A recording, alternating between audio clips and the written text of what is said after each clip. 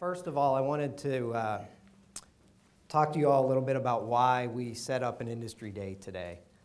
This morning, it's with you all face-to-face, and then this afternoon, we've got a VTC with upwards of around 15 sites around the country.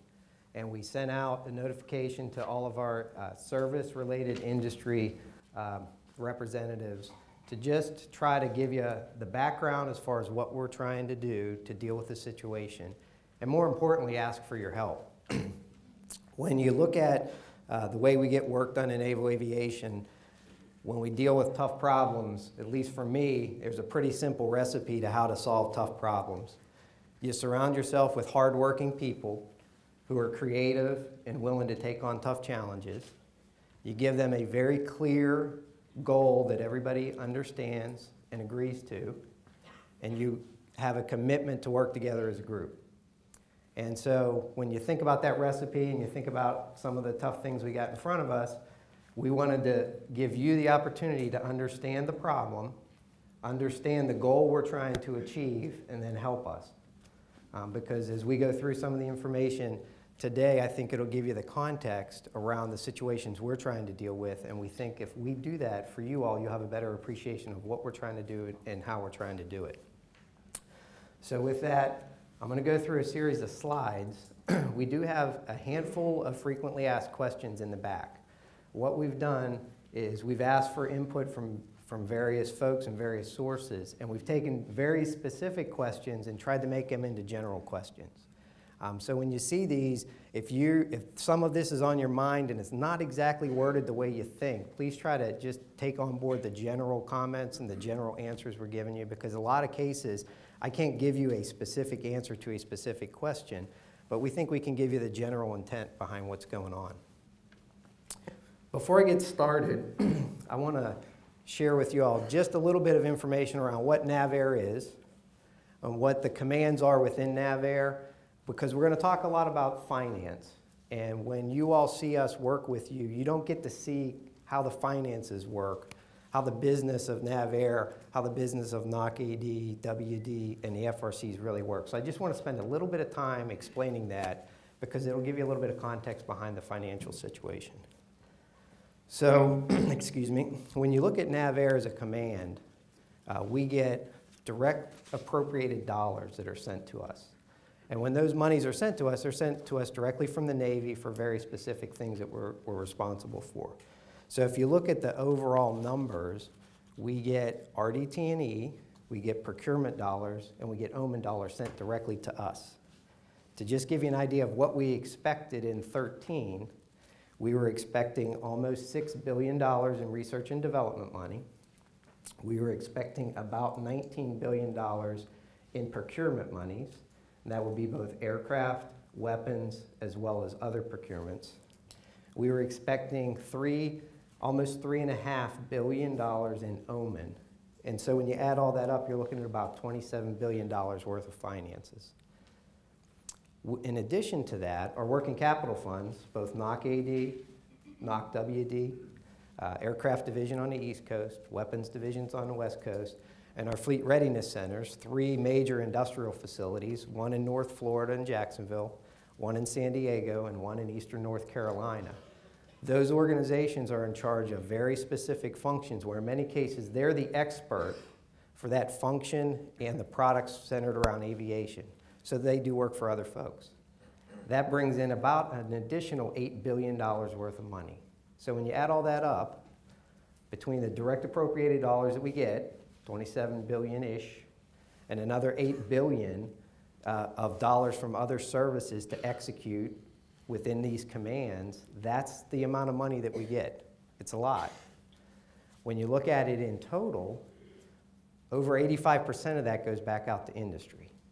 So in many cases, we take the monies in, formulate requirements, develop technical plans, and then we ask industry counterparts to go develop the hardware, software, technical solutions to deliver to the fleet. So that's a rather large amount of money, but we also have a rather large amount of functions. We've got 10 operating sites, I'll say major operating sites around the country, and we have one over in Japan. So it's actually a worldwide operation. And of the organization that we talked about, there's 1,700 military folks attached to the command. There's almost 25,000 civilians attached to the command. And then our contractor workforce is about 6,000, just over 6,000 from a services level. And then we've got about another 3,000 that we use in our contractor logistics support, where when we make a decision not to support an aircraft organically with military, in many cases we'll use contractors to support that. And so that's a large amount of people. Those folks, when you add them all up, it's almost $5 billion of cost just around the people that we have on our teams. And so when we talk about financials, and I give you some of the large Navy issues, that's how we NAVAIR fit in some of these rather large numbers. And it also gives you an appreciation of how much stuff we buy and how many people we need to produce the stuff that we buy. And as we talk about some of the uncertainty, I just want to remind you all, we have about 34 bargaining units within our civilian workforce. So when we're dealing with some of the issues that we're dealing with, that's 34 bargaining units that represent about 11,000 civilians.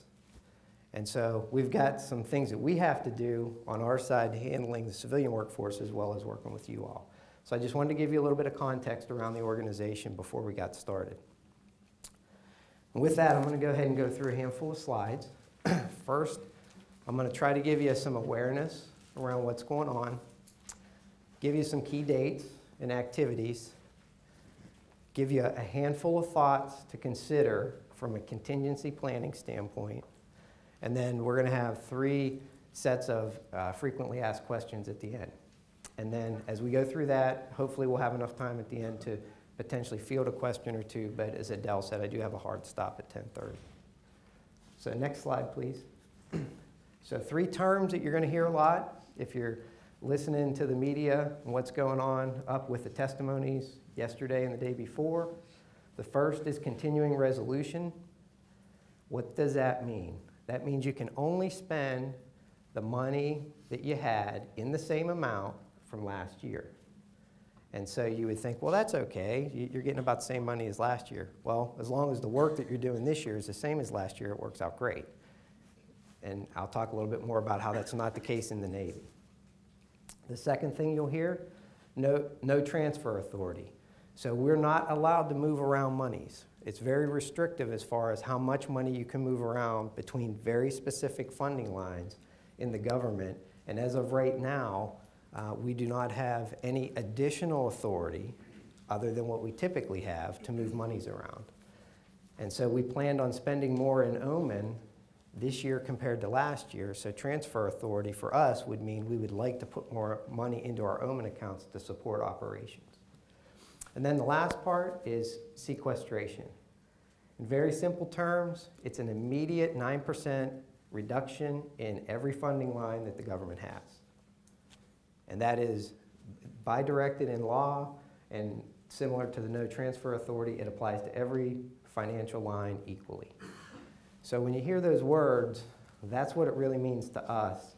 I'm going to talk to you a little bit about how each one of those are impacting both the Navy operations, and then talk to you a little bit about how it's affecting NAVAIR and our other commands operations. Next slide.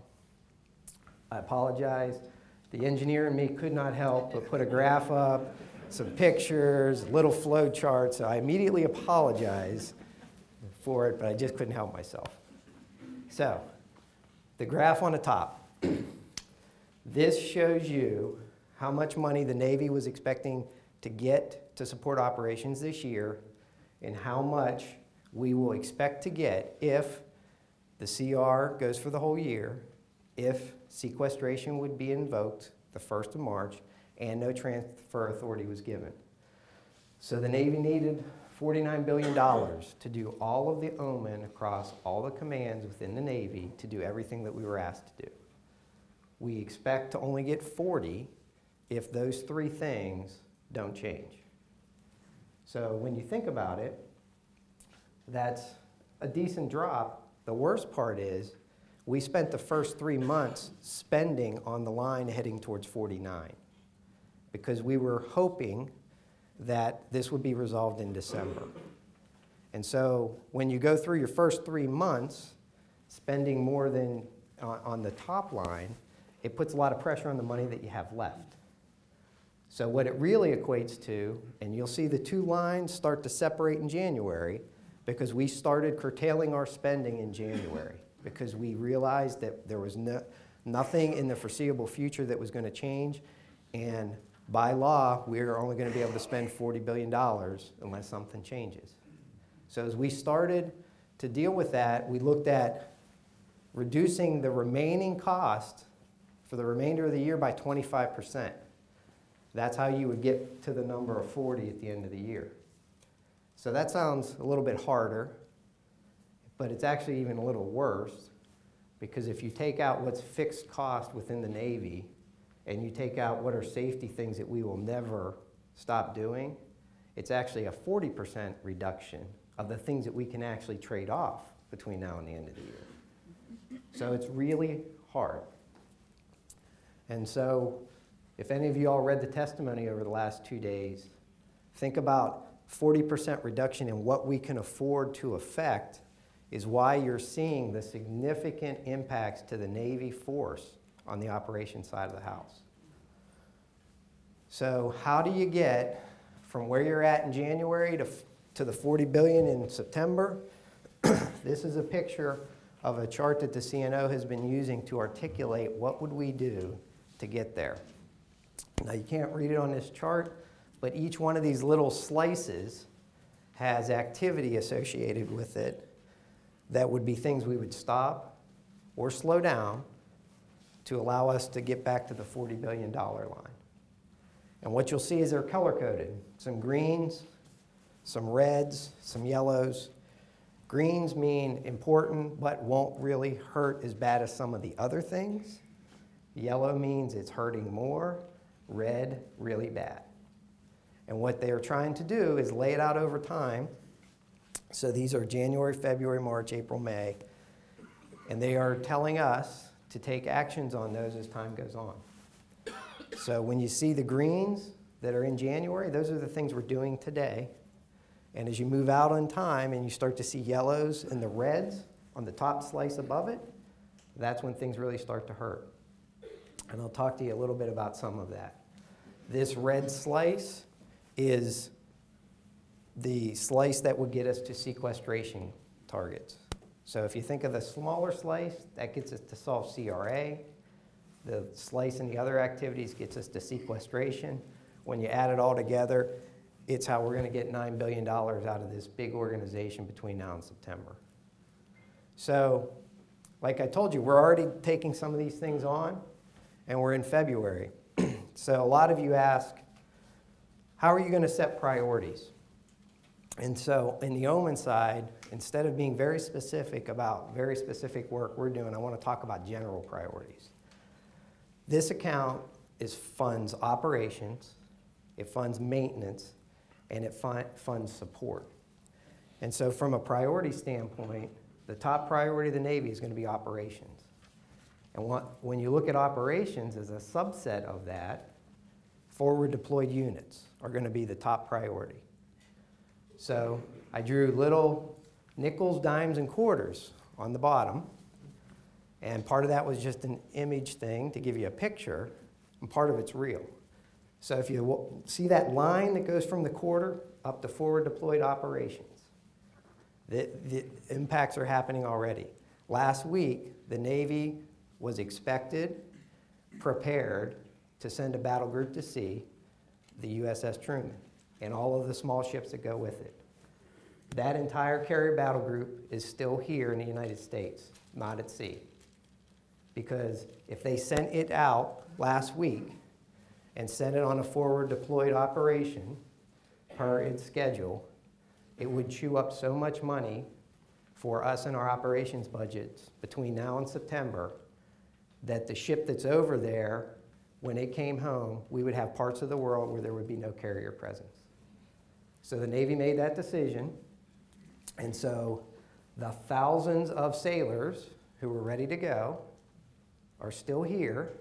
Now their deployment shifts So now when you think about the personal impact to a sailor, now all of their schedules as far as I was leaving, wife, family, coming back, hoping to see my kids at the end of the next school year, probably going on my next tour of duty to another location, all of that has now changed. And that's an indefinite decision. We're not sure when they're going to go. So that happened last week. The next one I want to talk about is the little dime going up to the get ready units. We have a USS Lincoln aircraft carrier on the East Coast. This week it was supposed to go into dry dock. And what we mean by dry dock is we take the ships out of the water so that they're not in a corrosive environment. And then this particular ship was going to go in for a nuclear refueling and overhaul event. That's a long period of time, a very complex operation, and it's pretty expensive. We don't have the money to do that, so it's now sitting at a pier, still in the water, getting light-duty maintenance done by maintenance personnel attached to that ship until the Navy can afford to put it into the dry dock. When you start talking about carrier operations and military operations that the Navy and Marine Corps do, I like to call it a dance. It's a dance with a rhythm that allows us to continuously put battle groups and naval forces to sea. When you change the music quickly, like we're doing now, the whole thing gets messy. It's like watching a bunch of teenagers at a dance. It's going to get messy. So that's what we're into now. So now that ship's not on its schedule to get refueled, which means it's not going to come out when it's supposed to come out, which means the one that was supposed to go in behind it is now not going to be able to go in.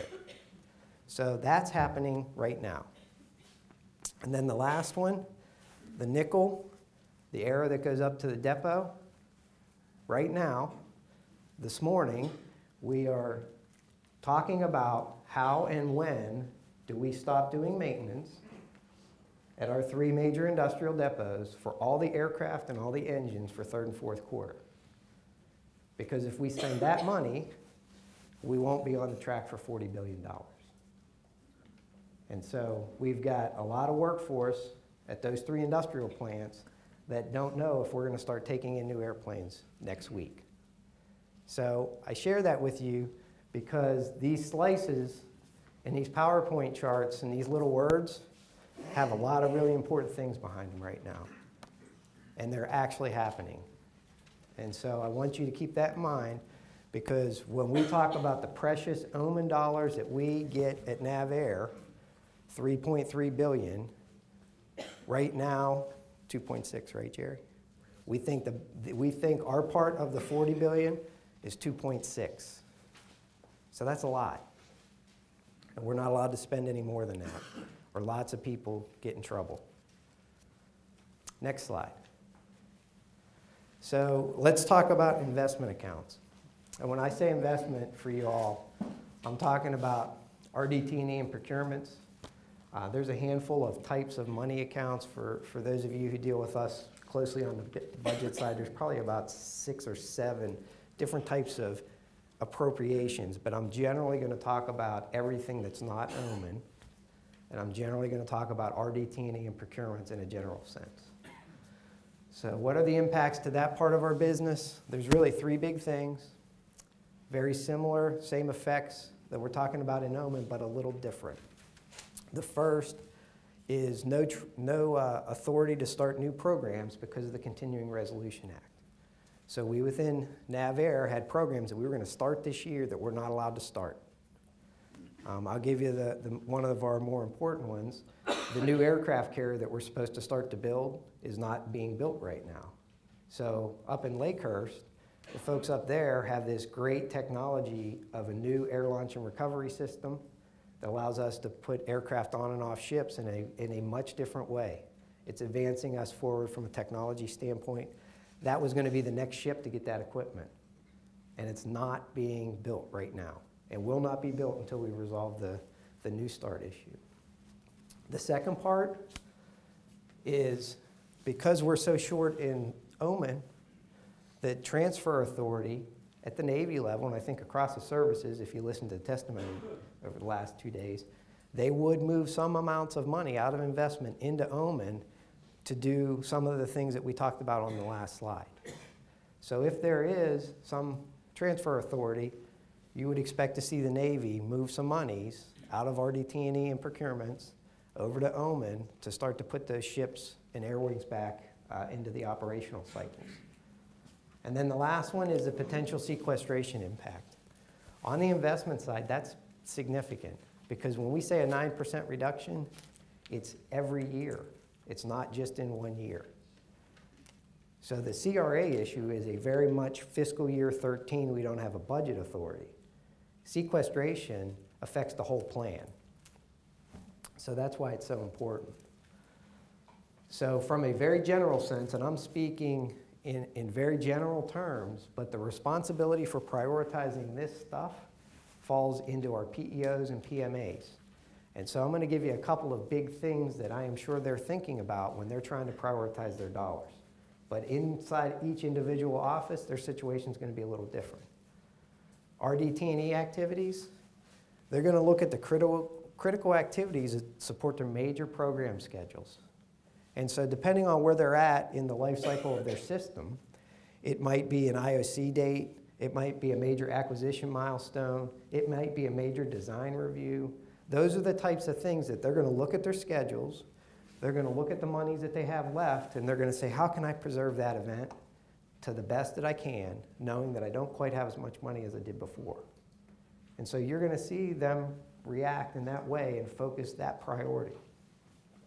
On the far side, from a procurement standpoint, there's really two things that we do in procurement. The first thing that we do is when we buy the equipment, we stand it up in a fleet. So in many cases, we've got folks on the teams who take the equipment that we buy and they work on how do I implement it into the fleet, how do I stand up new squadrons, how do I stand up new units, how do I put all the logistics in place. They're going to be focused on holding those deployment schedule or those fielding schedules to make sure that the equipment that we bought is actually going to get out in the fleet and used in an appropriate schedule. The other thing they're going to focus on, and this is where most of the bigger chunks of the procurement dollars go, is in production schedules. They're going to try not to go to such minimum levels of production that they disrupt the lines with industry. And so you're going to see those two very significant things be a lot of the focus of the programs. So when you ask for what's mission essential within an investment account or an annulment account, if you can just think about these major things that these individuals that are being asked to prioritize in very specific taskings, they're driving towards these big things. Next slide. So now I talked to you a little bit about what's going on in Omen, a little bit about what's going on in investment.